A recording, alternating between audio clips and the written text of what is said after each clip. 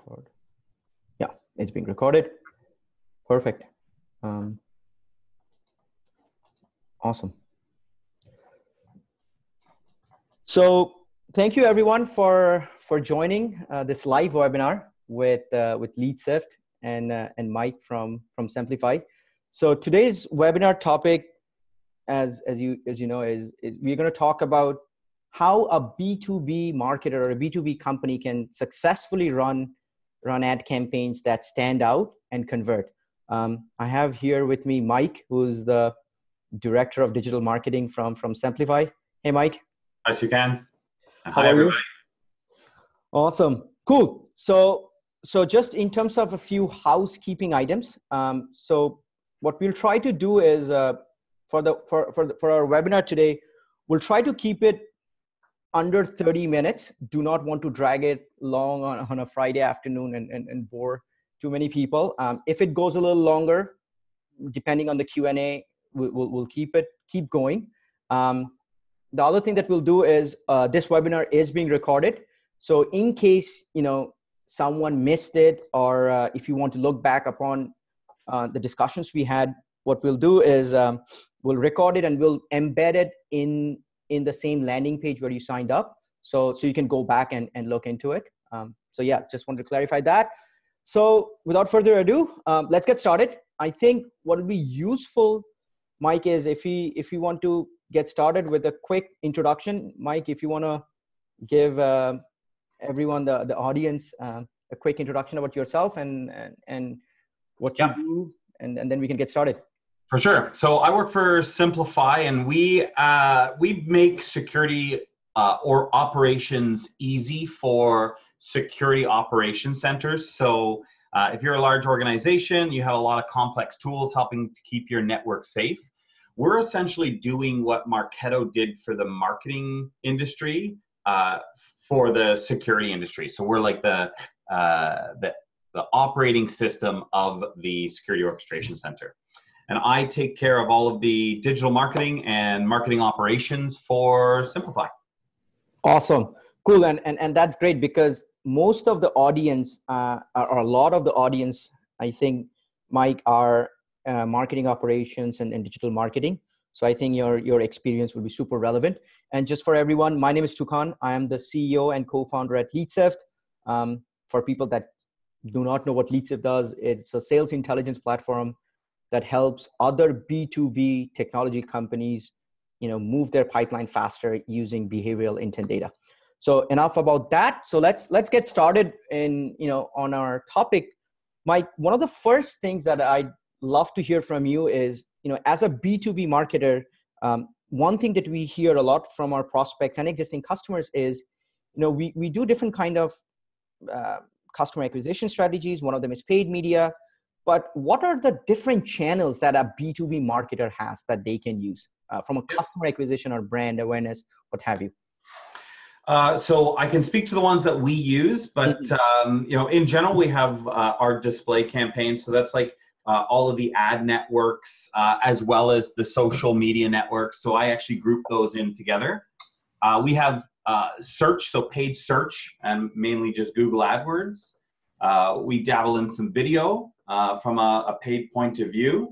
And then it gets a little bit interesting when you talk about the customer acquisition, where we're starting to dabble into the native content, like native advertising, syndicated content, and then some affiliate advertising. So one question, and it probably would depend on company to company, Mike. Are there, in your case, have you seen, is there one channel that works better than others in terms of conversion or cost per acquisition? Is there a difference? I mean, Google AdWords all the way, Google organic all the way, but like there's really nothing that beats in terms of bottom of funnel, converting people finally into interested people, MQLs and then SQLs. All of the data suggests that Google still does dominate that last step. Now they all have a role and they all, I think contribute. But if you're going to do one and you're going to do one first, it's definitely, you want to get out onto the Google Ad and Google Display Network. Got it. And currently, are you buying the Google ads natively, just using Google AdWords console, or are you using any platform, Mike? How do you do that? I've always bought directly in Google Ads. So there's two different things. There's the display network, and then there's the ad network. Mm-hmm. So the display network, you have to buy directly through their, the display network you can buy through third parties. And we do a little bit of that through AdRoll, but we do also buy directly on their display network. And then all the search, paid search, we do directly from their platform. Got it. And in terms of, and I think you briefly mentioned about different social networks, meaning the obvious ones coming in, Facebook, LinkedIn, and Twitter maybe, or Instagram, I don't know.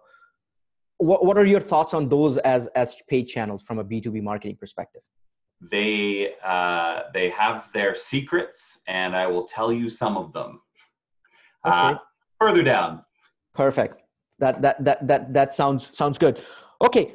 One thing I should have mentioned is, I know in the agenda there is a Q&A section that we'll have at the end, but because we have Alex who's moderating the Q&A, if someone in any of the live audience, if you have any questions that's pertaining to what we are discussing, please feel free to put it in the Q&A section, and then Alex will try to triage through it, and then we can discuss it in real time. So feel free to post questions as we go through the webinar. So now that we have talked about the different paid channels, one thing that I'd like to hear your thoughts on is the importance of ad copy. And I'll tell a little story here. One of the things back in the day, this was probably 3-4 years ago, when we were selling behavioral intent from consumer facing companies. So we used to work with large consumer Fortune 500 companies. And one thing that I heard that their digital ad strategists and their agencies used to tell us was, targeting is great, but probably the actual copy of the ad is equally important, if not sometimes more important.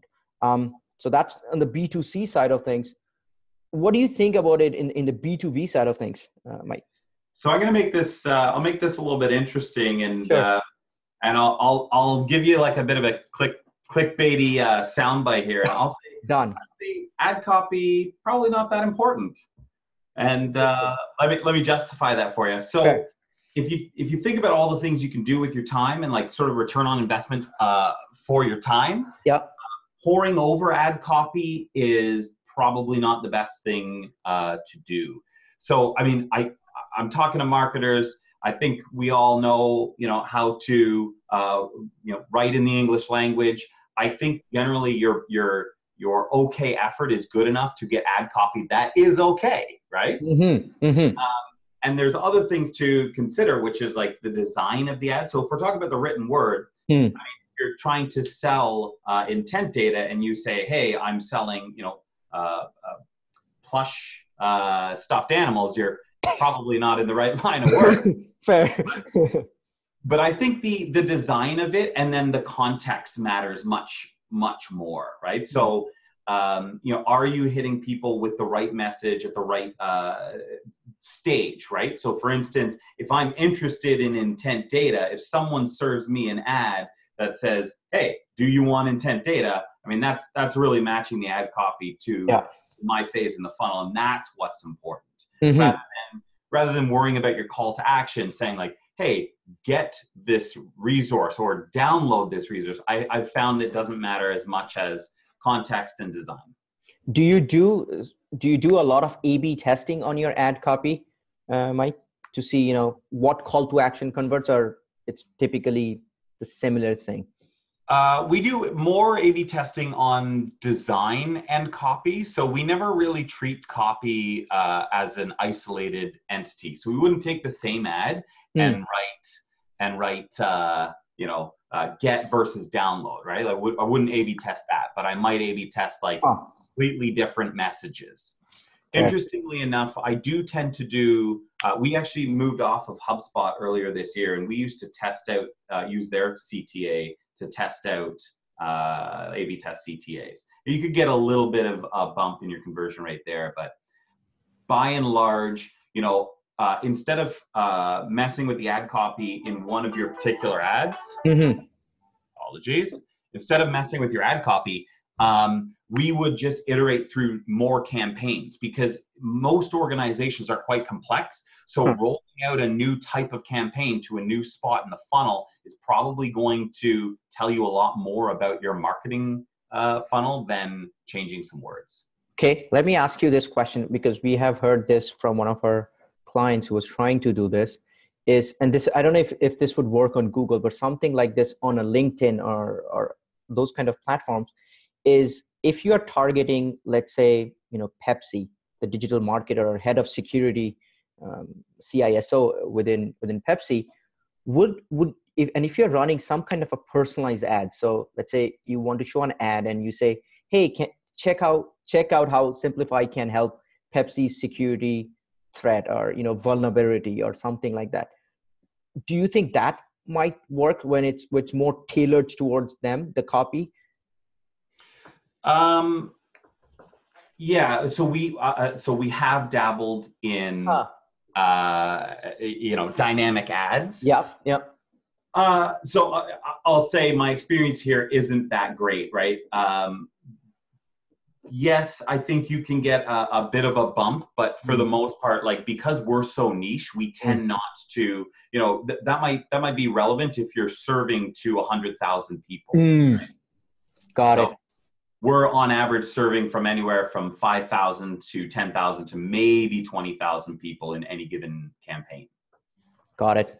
Okay, that's great. So moving on to the next item that we have here, Mike, this is going to be an interesting one.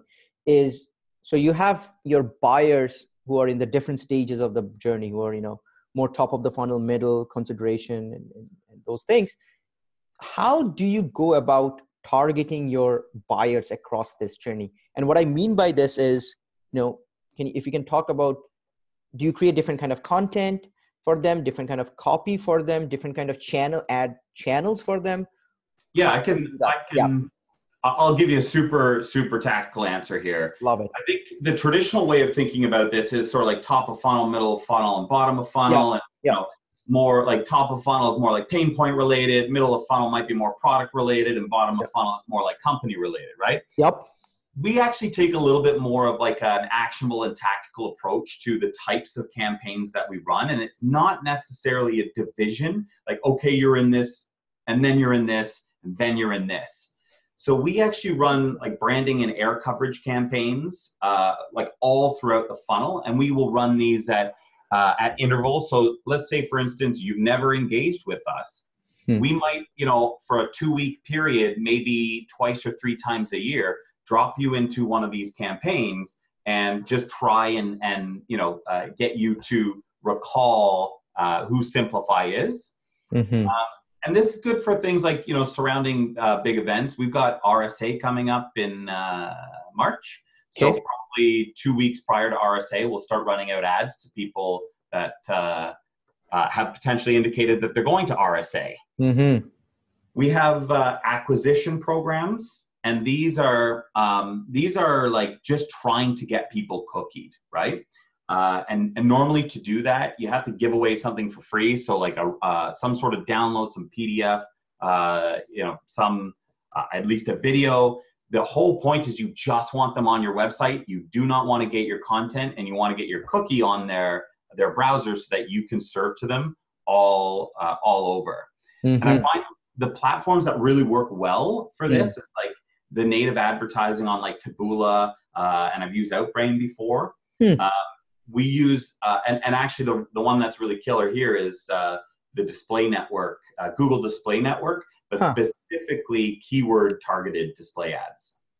So for instance, we want to target people who are in the security operations center and are talking about things to do with security operations. The fact that we can target our ads around that, like security operations content, is very, very effective for us acquiring people. And then we use conversion campaigns. So once we've acquired someone, and by acquired I mean cookied them. we would actually run out campaigns that try to get your email address, essentially. And normally we use like high value content for that. So like the Gartner guides, some things along those lines, right? Things that, you know, we have to pay anywhere from like 20 to 50,000 for. Oh, wow. So we tend to do that through more like syndicated content channels, which, you know, like Tech Target, we've been using a little bit of. We'll do, you know, anytime we have you cookied, then we can just follow you across, you know, on an AdWords display, on Google display. And then we've tried some YouTube ads, which we're looking at doing a lot more of when we get some better video talent. So, So go ahead. So that's interesting. You mentioned YouTube ads. I've never heard B2B companies do B2B ad targeting not B2B ad targeting on YouTube. How are you guys targeting that? Like, what is the parameter that you're targeting? Is it just retargeting them once they have cookied? Yep, that's part of it. So you can retarget on YouTube, and that has been 90% of what we've been doing.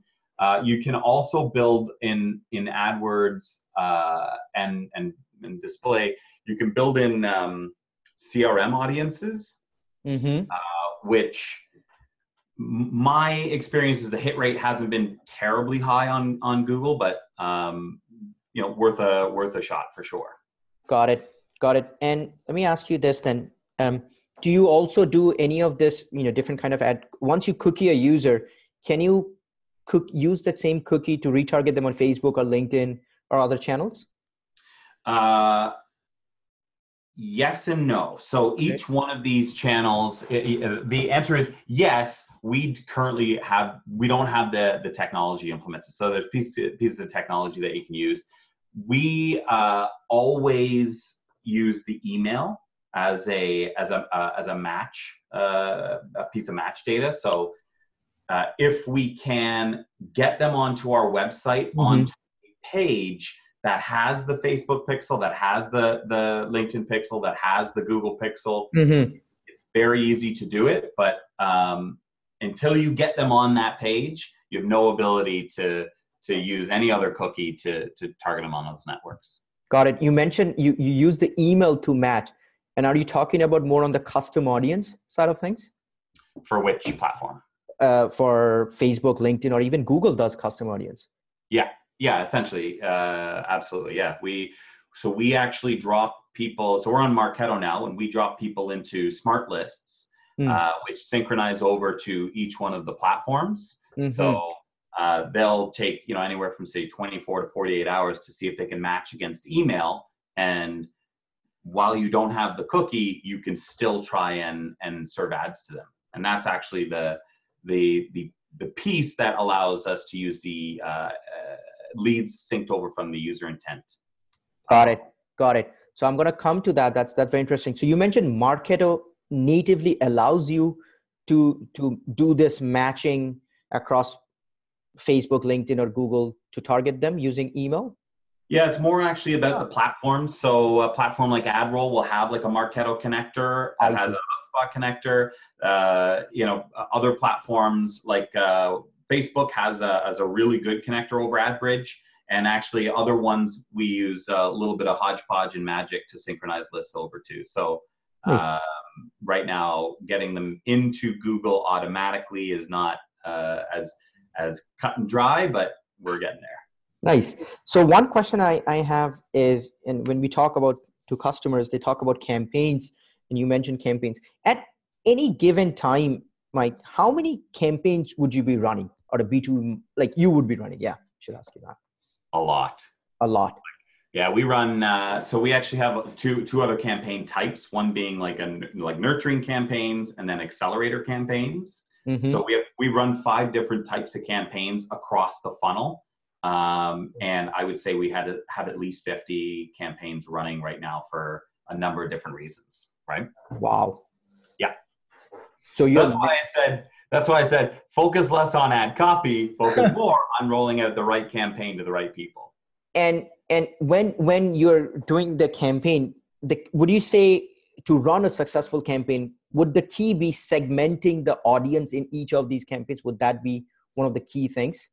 So we actually, interestingly enough, we have a campaign, an acquisition campaign that helps us do that. So we serve two different verticals. Okay. One being MSSPs, so like managed security service providers, and one being like enterprise, like Fortune 500 company. Yeah.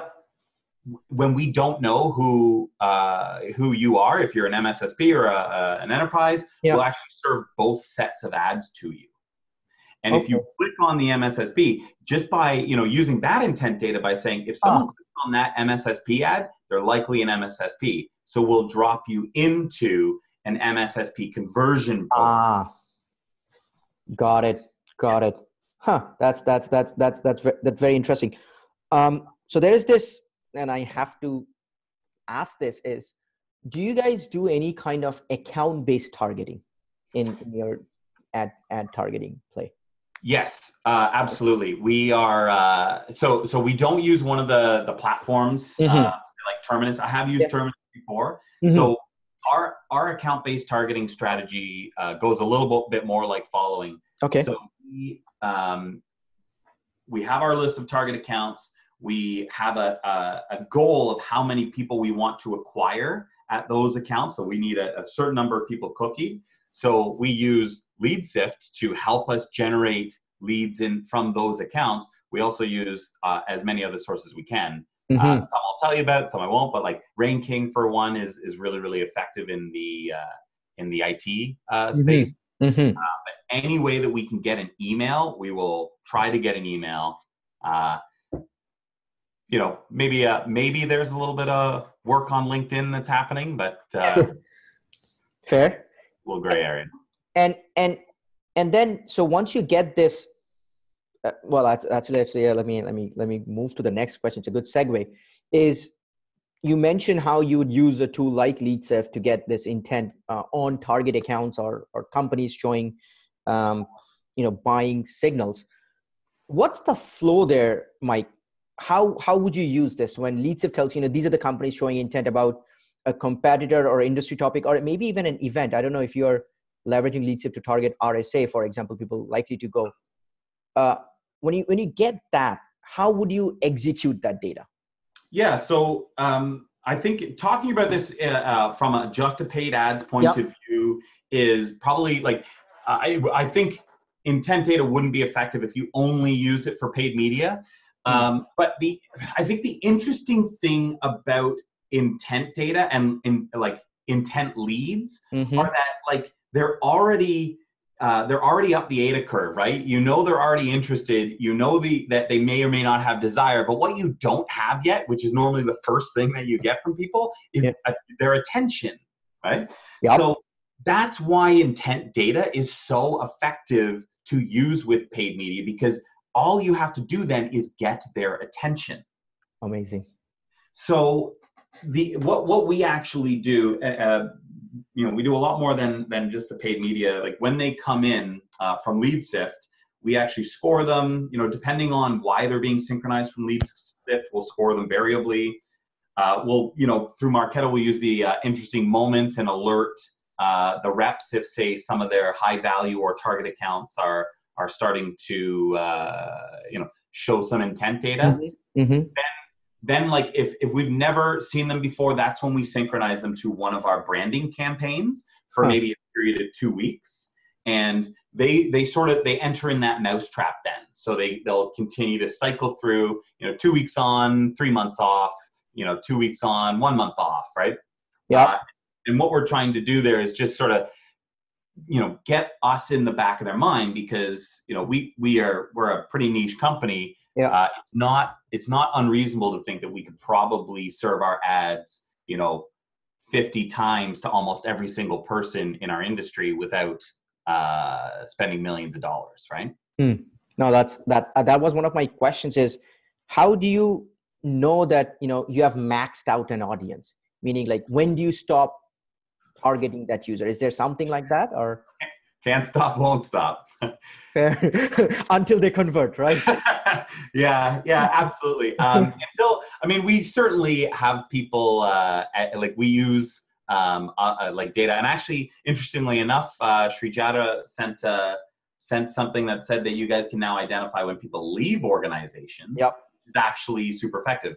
But for the most part, you know, because someone leaves an organization, it doesn't necessarily mean that I don't want to market to them. Yeah.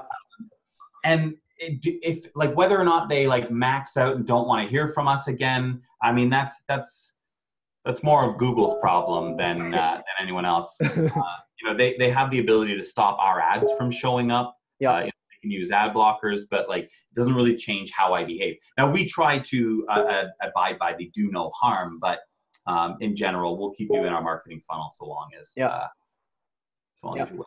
No, that's great. One quick question I want to ask is, what about mobile? When cooking them is a challenge. What how does that work?